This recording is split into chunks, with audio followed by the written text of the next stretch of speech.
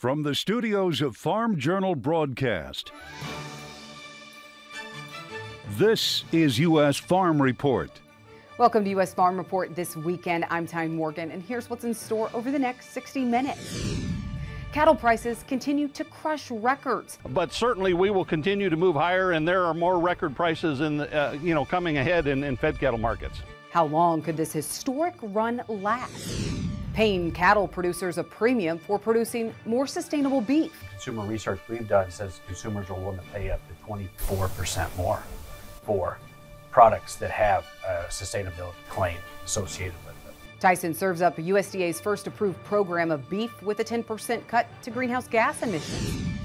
Sub-freezing temps sweep the western corn belt, a trend that could spread east as we head into May. We're going to be seeing less than ideal kind of accumulation of heat here over the finish to this month. And in John's world, out in the field with the Rolling Stones.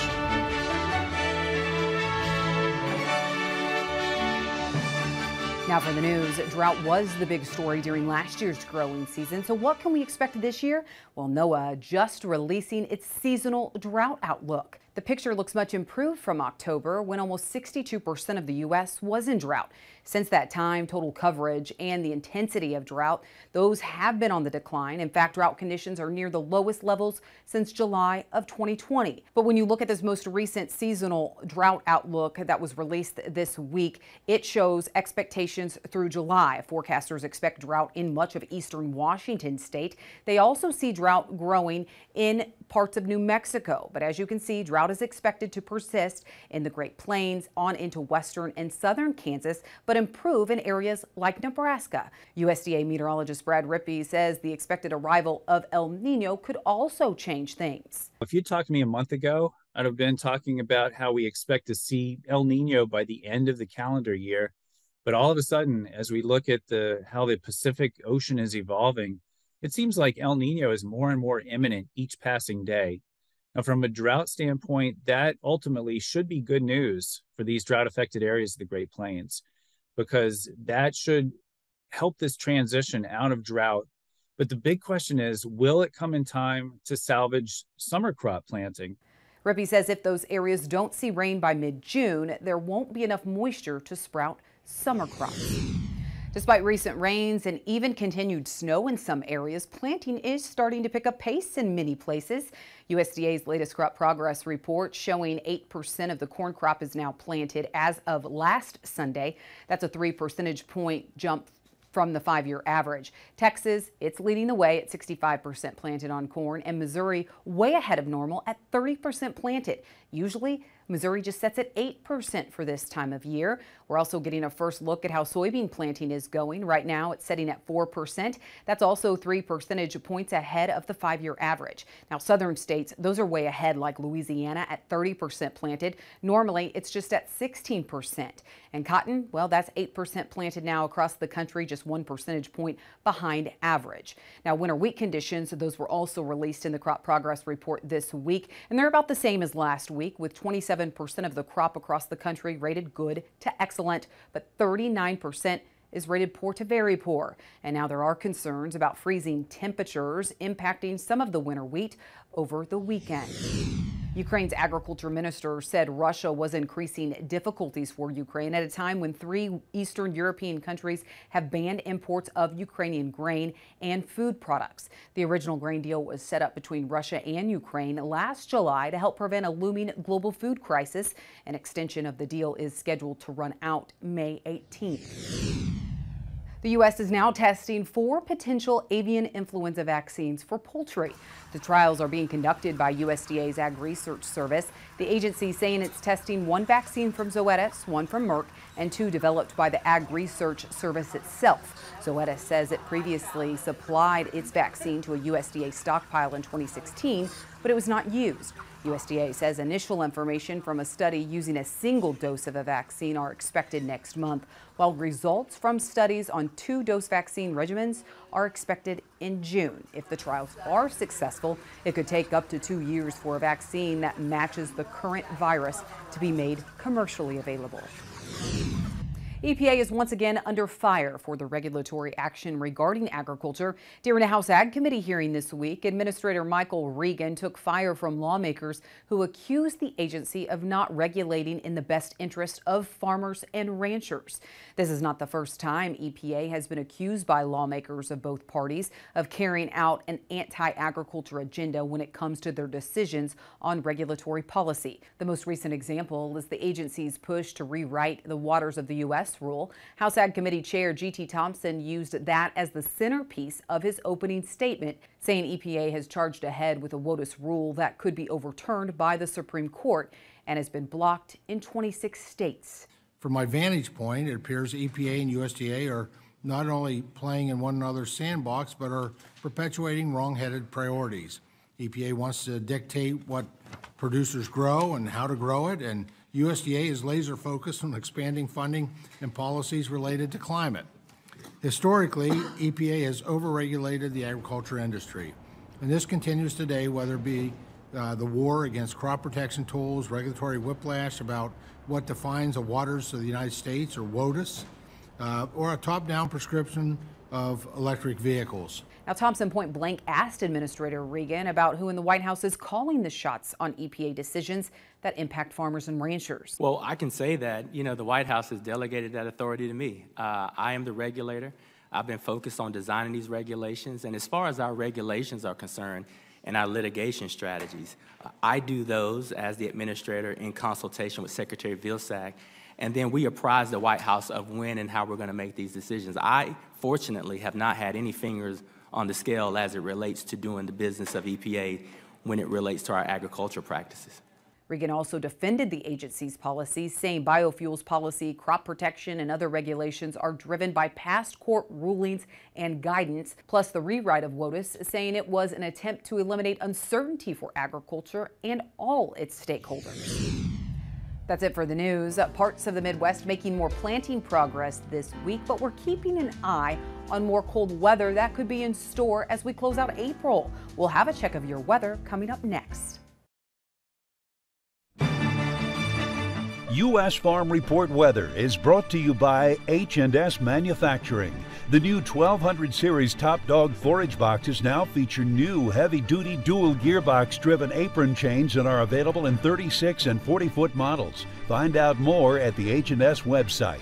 Time now for a check of weather with meteorologist Matt Engelbrecht. Matt, other than the bitter cold this weekend, I know you're keeping your eye on some chances of rain next week, but western Kansas, western Oklahoma, and the western half of Texas missing a lot of those rains again last week, and the updated drought outlook does not show much relief is on tap. Yeah, thanks, Tyne. You're exactly right. Areas that we're seeing very dry conditions, obviously getting into that severe, extreme, exceptional drought, but notice how it's kind of half and half. The rain that we've been able to gather and kind of soak that soil has been to the east as that Gulf of Mexico moisture wraps back up into a few of these low pressure systems. So unfortunately, by the time we get that Gulf water or that Gulf warm atmosphere into the ground, it's out ahead of these low pressure systems that are tracking more to the northeast. So what we're getting on the backside is very cold, if not cool, and dry air. If we see any kind of rain the next couple of days, unfortunately it's going to come in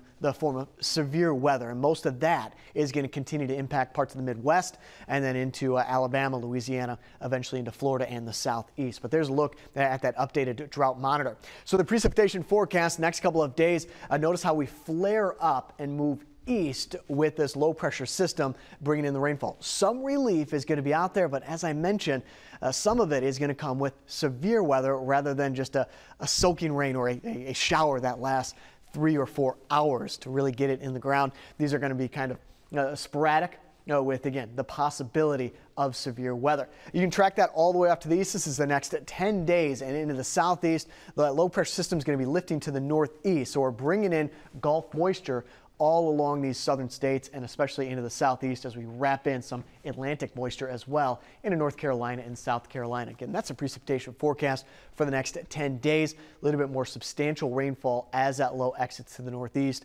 and we start to see more substantial rain in the southeast. Taking this back up to the northwest, all of this has a potential to have some snow element, especially in the higher elevation.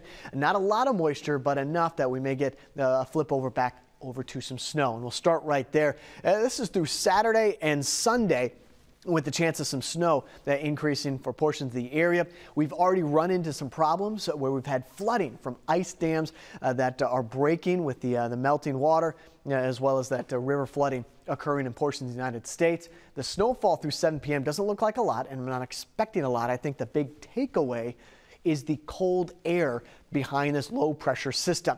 That being said, we're going to get back into a situation next week, I should say this week, next Monday, Tuesday, Wednesday, and Thursday, where above average temperatures will try to return back into Texas and Oklahoma. But there's going to be this 50-50 dividing line between the colder than average and the warmer than the average. The one problem with this, as atmosphere tries to even itself out, those winds are going to stay elevated next week as well. As for the precipitation outlook, most of the low pressure systems or the rainmakers are going to be tracking to the northeast, but hopefully getting some relief, as Tyne was talking about, in the drought-stricken areas of the United States. Thanks, Matt. Well, as more planting progress swept parts of the Corn Belt last week, it's bitterly cold temps this weekend and next week that could cause some damage to winter wheat. Naomi Bloom and Mark Gold join us this weekend to talk markets next. Welcome back to U.S. Farm Report this weekend. Naomi Bloom and Mark Gold joining us. Naomi, you look at the roller coaster in the markets this week. Midweek, what spooked the markets? Well, I feel like it was just more that we ran out of fresh bullish news, and corn prices and soybean prices had hit some technical resistance on daily charts for the nearby contract. I think there was a lot of corn that got sold because then the cash market was up near $7. And then again, we just ran out of fresh bullish news. And so we saw the price retreat go on as we wrap up the week. We also have May options expiring on Friday of the week. And sometimes the market will respond and head towards where there's the most open interest for those contracts, but primarily ran out of fresh bullish news. So just a little bit of profit taking to finish the week. Yeah, Mark, do you agree with that? I mean, you look at planting progress. We could have made some progress this week. We saw progress last week. Is any of that playing into this? Well, I don't think so, because this week we haven't had a whole lot of opportunities for planting. It's raining here again around the Midwest today. We're going to get cold. I'm really surprised that these markets are acting as weak as they are. They're talking about freezes in a lot of areas. They're talking about more rain, particularly when we get when we get east of the plains. So this sell-off is a little bit of a surprise, but I think part of it has been the crude oil. You know, everybody was all hopped up on inflation and crude oil, and the crude oil has backed off about $5-6 off its highs this week, and I think that helps sink the market. Plus the Goldman roll. Once we started the Goldman roll, we tried to keep the old crop, new crop spreads pretty strong. And even when they were selling May, the May really kept continuing to gain on the July. But in the last couple of days, that's kind of reversed a little bit. And like Naomi said, it's just a matter of running out of fresh bullish news. The roll didn't help. Basis has slipped. And with the crude oil, down we went. Well, Naomi, Mark mentioned that cold weather that hit the Western Corn Belt, this weekend. And when you look at winter wheat conditions, they were already struggling, but it didn't seem like that cold weather really scared the winter wheat market at all. No, and it's really interesting. We've got the winter wheat rated 27% good to excellent, the worst it's been in 3 decades. And it seemed more like the market was focused on the hope of better rain chances coming through to just try to prop up the crop that's in Kansas, rather than focusing on maybe what is still actually up and how this frost could come through and affect it. It might be something that the market starts to wake up to next week. I can't imagine that crop progress ratings would be improving too much. Also, seasonally, the last week of April into the first week of May, corn, beans, and wheat have actually a strong tendency to see price improvement. So once we test support here this week, I'm thinking we rebound higher and allow for opportunities for cash sales. Well, Mark, there's also some uncertainty when it comes to the future of the grain deal. So when you look at how that plays out and how it impacts the Black Sea region, could that cause markets to move over the coming weeks and as we hit the middle of May? We've got till I think it's May 18th for an agreement to be reached again. What I've been saying the last 6 months, every time Putin says something bearish, you buy the wheat. When he says something bullish, you sell it. I think the guy's just trading wheat himself. and making a fortune doing it. They came out this morning and said that perhaps they might have some kind of deal. That put the pressure on the market again. And my guess is Putin's in here buying it again. So I just don't trust anything that comes out of the Russians. We do know that Poland has apparently agreed to move some wheat and corn out of Ukraine into Poland. So that's a little bit bearish as the markets start to move again. But I don't think we're anywhere near a deal. What Putin wants is a relief of sanctions, and we don't see the West giving into that anytime soon. So could the next statement be the deal's off and we're pulling out? I think it's as likely as anything else. All right, thank you, Mark. Well, we have a lot more to talk about when it comes to the markets, especially on the demand side. We'll do that later with Naomi and Mark right here on U.S. Farm Report. Well, as planting picks up pace, John Phipps is trying to do the same. He joins us from his farm this weekend for John's World. In a pattern that seems to have become increasingly dominant the last few years on our farm, we went from parade rest to all ahead full almost overnight.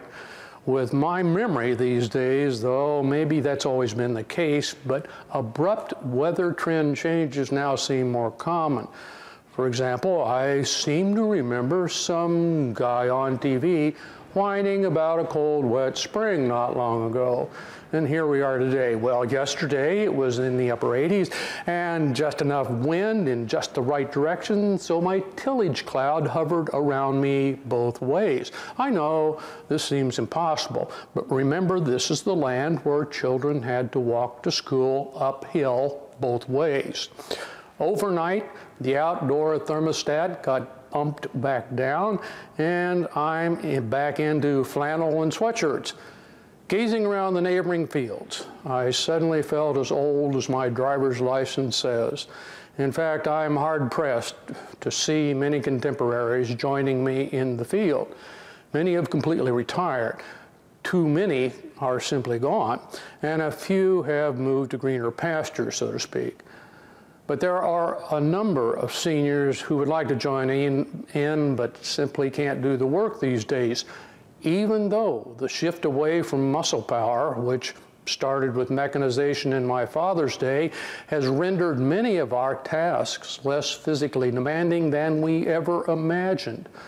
Auto guidance lets my mind wander while working in my personal dust storm this week, and made the biggest physical challenge finding a position for my arms. I've been lucky. Joints still work, although sometimes they need a warm-up before doing anything too vigorous, and I've come to tolerate mild discomfort as a win. Decades of annual checkups have minimized some major breakdowns with early action, and the small pile of pills at meals seems to keep most systems functional. Between machine technology and medical science, I may squeeze in a few more years of work that I find adds meaning and satisfaction to my life. Nothing is assured, though, and this year, for the first time, I found myself more aware of this good fortune. And while watching familiar ground roll by and savoring the rewarding work, an unexpected question entered my thoughts. With the Rolling Stones in the background, I wondered if this could be the last time. Well, I hope that's not the case, John. All right, when we come back, a trip to the FiberMax Center for Discovery in Texas to uncover a 1915 Moline. Tractor Tales is next.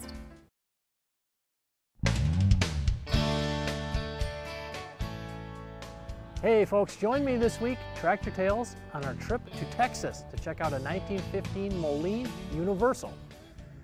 I'd never seen one of these in my life till I got involved with the museum. It's a 1915 Moline Universal tractor. This again is one of the earlier tractors, and so many companies getting involved. And this one's kind of built like you would simulate an individual walking behind mules or riding a plow behind mules. This was a one-cylinder. This was fixed where they could unbolt the plow and bolt another plow under here. So that's the reason they call it universal. And it didn't necessarily have to be Moline brand plow. Designed so that could put different plow attachment under there. Remember, this is again back in the time when it was predominantly farmed with horses, so a tractor was probably new, and a community that showed up with something like this in the community, that was a wow, what is this? Thanks, Dan. Well, cattle prices continue to crush records. What's behind the rally and how much fire could be left in the historic run? That's our Farm Journal report next. U.S. Farm Report is produced and distributed by Farm Journal Broadcast. Welcome back to U.S. Farm Report. Trusted, timely, tradition. The cattle market has moved into uncharted territory. While part of it can be attributed to the normal cattle production cycle, it also comes as a consequence of a painful drought.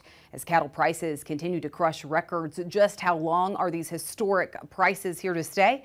That's our Farm Journal report this week with national reporter Michelle Rook. Tyne, last week, fed cash cattle prices hit record levels, with the national weighted average steer hitting 180.29, exceeding the high set back in 2014. That was followed by April live cattle futures making all-time highs on the continuation chart. However, market analysts tell me this cycle is different than the last one in several ways, with some even calling it the bull market of their careers. Record cattle prices were expected, with historically tight numbers after prolonged drought in the heart of cattle country forced liquidation of the nation's herd. However, it came earlier than many market experts predicted, forced by a tough winter in the northern cattle production areas. We were pulled ahead on our yearling crop, and because of the severe weather, our calves aren't anywhere near ready that you typically might have in April, and still aren't, by the way. And this tightness of supply, I think, is finally, trapped the packer here into he needs inventory. We're going into the best demand period of the whole year. The weights indicate how current we are. This marketing hole may interrupt the normal seasonal pattern for cash prices, which usually peak in the spring and drop off into the summer. I actually think because of the underlying trend in these markets, they've been going up for several months, that we may not see a lot of slump into the summer. Maybe it kind of plateaus here for a few months, but certainly we will continue to move higher, and there are more record prices in the, coming ahead in fed cattle markets. Krema says this bull market is much stronger, though, than the one in 2014, and he believes it could have a longer tail. 14 around here is known as the bull market of my career until this one, which I think is going to exceed that one because we got even more extreme numbers, and you've got a lot bigger demand base now than you did in 14. As long as something doesn't happen to mess up the demand thing, and of course I'm talking about an international event. So just how high could fat cattle prices go, since the cattle inventory isn't even into the tightest numbers in the cycle yet? If we can take the cash market to the mid 180s on this run, which I think it looks like we're going to, I do appreciate your point about the tightness of supply is not even here yet.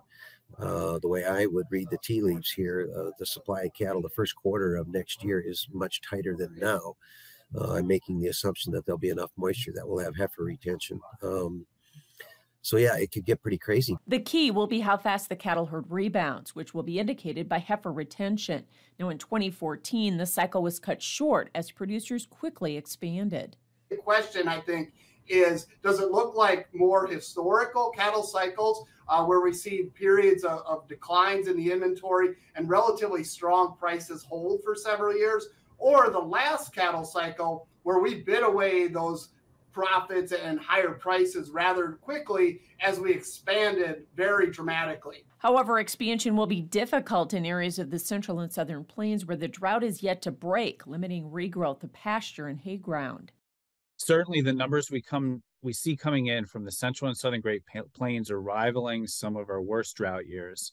If you look at the numbers this week, April 16th, pasture conditions coming in from the southern plains, we see 58% rated very poor to poor in Oklahoma, closely followed by Texas at 57%. You have to remember that's a statewide value. In fact, in Oklahoma, some drought-stricken counties in the north and west had their driest August to March period on record, and drought has deepened so far in April. These guys are still faced with some additional cow liquidation. I've talked to several producers recently that now recognize they're going to have to do some additional culling and liquidation in those areas. That will keep feeder cattle supplies tight and prices well supported. And while feeder cattle futures have hit contract highs, They haven't taken out the 2014 levels, and neither has the cash market. Feeder cattle markets are not at record high levels yet. They're moving higher. We're at the highest levels for say Oklahoma cash feeder cattle markets. We're at the highest level since sometime in 2015. Those markets also peaked previously in late 2014, and we will certainly exceed those highs at some point in time. It may be a few months down the road, but we're going to get there in the coming months. The other key to regrowth will be profitability. Cow-calf producers may finally be seeing some black ink, but it's only been the last couple of weeks many fed cattle operations made any money with the headwind of high feed and replacement costs. There was negative closeouts coming in at the 165 levels. I'm kind of thinking these last 2 weeks, this rally from 177 to 185 for the northern guys might actually, it should put some green ink on, and unless, there's a few of those horror stories of cost of gains that really got out of line, but there's not a lot of meat on the bone here. Sustaining this bull market will also rely on demand. However, the difference between 2023 versus 2014 is that year demand for beef was poor overall, with the average choice cutout prices more than $40 below current levels. Hopefully, that will keep the market stoked. I'm Michelle Rook for U.S. Farm Report. Thanks, Michelle. And we'll get Naomi and Mark's thoughts on the historic run in cattle prices. That's next. Welcome back, Naomi and Mark joining us again. Okay, before we get back into this discussion about grains, we just talked about cattle prices, this historic run.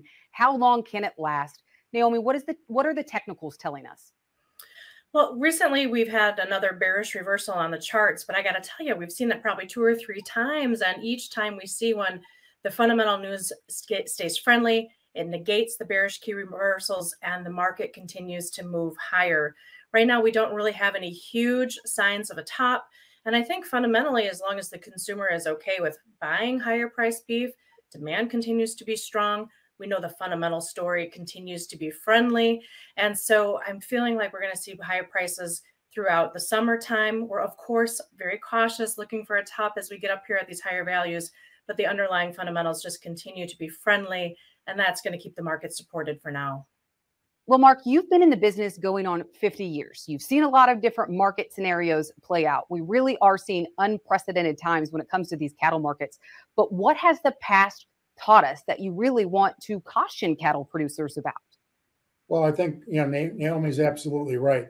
The fundamentals on the supply side look very friendly. We're going to get the cattle on feed on Friday afternoon. They're looking for lower numbers again, tough numbers. But what we've seen where these markets tend to end is when the consumer, when Mrs. America walks into the grocery store and sees hamburger prices at $5.50, $6 a pound, she starts to back away. Even though we have tight supplies, if the demand starts to back off, that can be a problem. We see box beef at $3.05. I mean, these are huge prices out here. So while we know the supplies are tight, we have to keep a close eye on demand. All right, heading back to the grains, we mentioned demand when it comes to cattle, but when you look at these grain markets, we had a lot of talk about China, a lot of talk about, South America, and could we see more countries come to the U.S. to step in? Are we seeing those cards shuffle at all, Naomi? Well, with the most recent USDA supply and demand information we got, there wasn't too much of an adjustment. And so coming up on the May WASDE report is when we're going to start to see that. Our export sales have slowed here just a little bit recently, which is a little bit normal for this time of year, especially as the Brazil crop comes available to the world. And with the Brazil crop for corn, the safrinha crop, no issues right now. So it does look like that's going to be available to export to the world at the end part of July to fill the gap from when the American crop is not quite ready for harvest. So going forward in the next few weeks, we'll keep an eye on our domestic demand for the grain markets. And of course, we need to keep an eye on our export demand. If we can see any improvements there, that will really keep the market supported as we head into summer. Mark, so if a producer is setting on old crop right now, what should their strategy be? Well, I have no idea why they've been sitting on old crop. You've had an incredibly strong basis. You've had the spreads between May and July at huge levels. They're losing some of it on the rollover now into July. But ultimately, old crop still has a story. the government kicked the can down the road on the WASDE report. I would expect the May report to show smaller stocks than we've got now, particularly in corn and beans. I think particularly old crop beans, by the time we get to August and September, going to be very tight. We see Argentina looking to buy maybe as much as 11 million metric tons of beans from Brazil. So that tightens their stocks up a little bit. So, I just don't want to get too bearish down here. I think the crude oil has been part of it. I think the Russians have been part of it. But I think it's a fairly good buying opportunity if you like the long side of the market. All right, Naomi, then talk about new crop. I mean, as we sit here, we look at the forecast for El Nino to re-enter the picture, looking at what that could mean on production this year. How should farmers kind of readjust their mindset as they look at marketing new crop? With the new crop corn and the new crop beans, just really be mindful that a lot of times the biggest seasonal push higher will come the last week of May to the first week of June. And that is your opportunity to get those forward contracting done, get puts bought on unpriced bushels, and even be thinking about the 24 crop. There are signs pointing to us potentially having really normal weather this summer in the United States. Normal weather and no drama means potentially large crops, which is going to just weigh on the market price. So be aware of the seasonals and have the courage to be forward contracting when your corn is just coming out of the ground, and it can be the scariest time, but oftentimes that is your best opportunity. A great reminder. Thank you so much. All right. Thank you, Naomi. Thank you, Mark. We need to take a quick break, and then we'll have much more right here on U.S. Farm Report. You've probably heard of climate smart farming, but what about climate smart beef? Tyson is taking a big leap into the space with claims consumers will pay more for beef that comes with an environmental appeal. This weekend, we're visiting Tyson's world headquarters to explore how certain production practices could pay premiums to producers. As shoppers sift through the different product labels on meat, a new label could soon hit store shelves for beef. It's the first USDA-approved program with a 10% greenhouse gas reduction. The Climate Smart Beef program through Tyson is called Brazen. It aligns the entire supply chain from the ranch all the way through production to be able to verify that and label that for our customers and our consumers. 2 years in the making, the discussion began long before that. This all started because we were considering setting a net zero target, 2050 net zero target.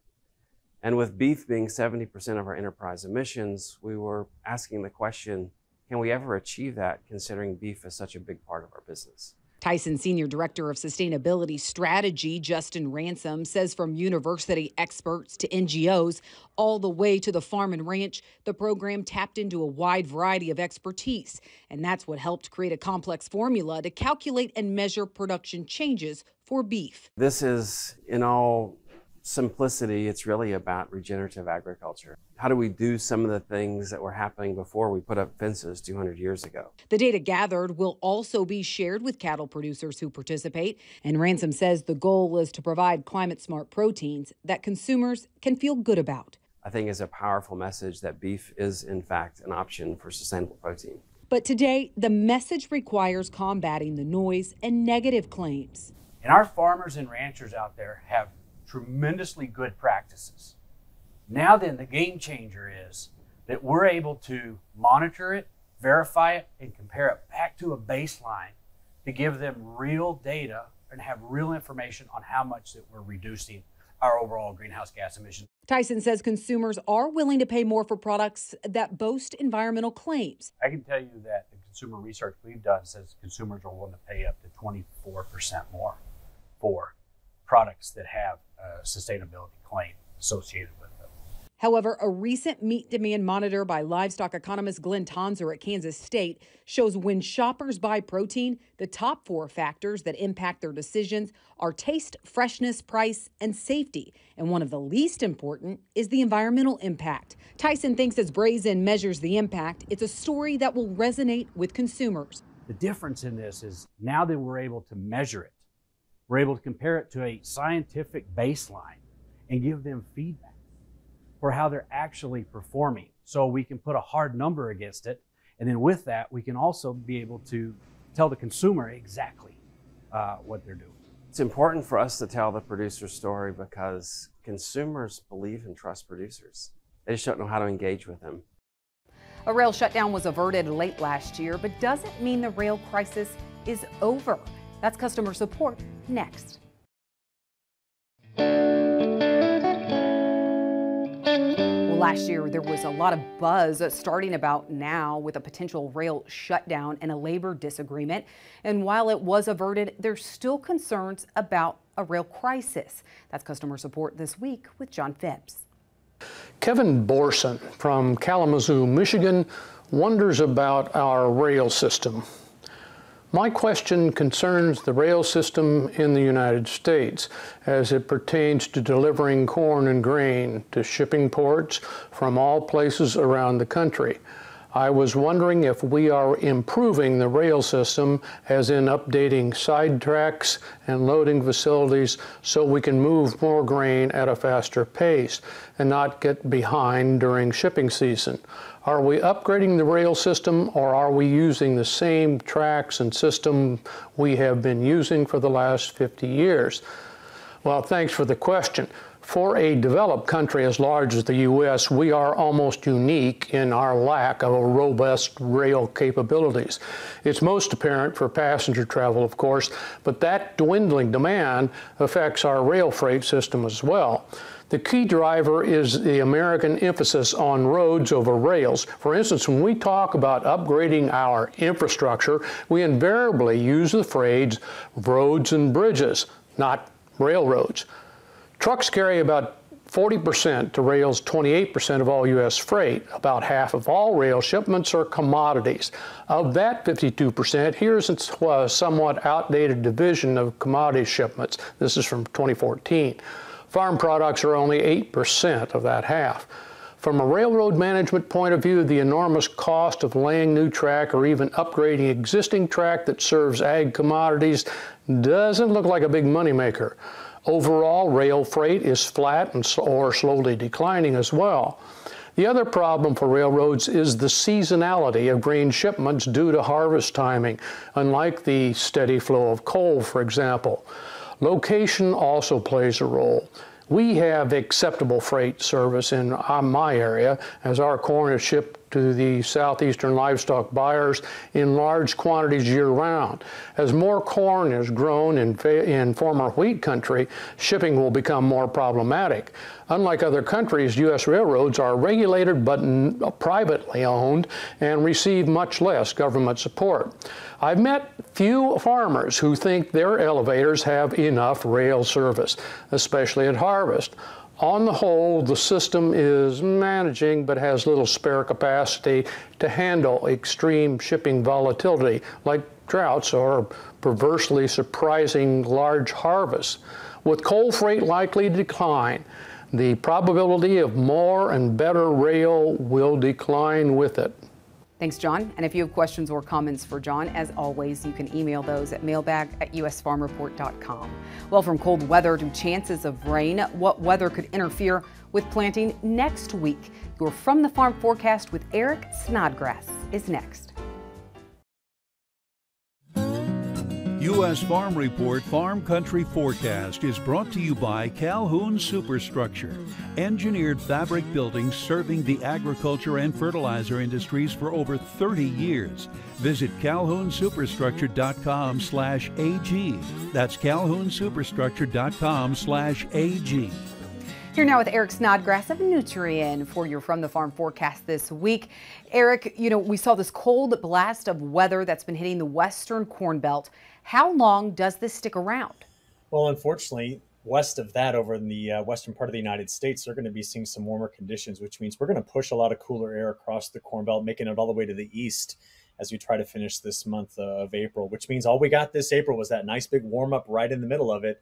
It's been bookended with colder weather. So unfortunately, we're going to be seeing less than ideal kind of accumulation of heat here over the finish to this month. Well, that's on the temperature front, but when you look at the moisture situation, Eric, we did see some significant planting progress in parts of the country the past 2 weeks.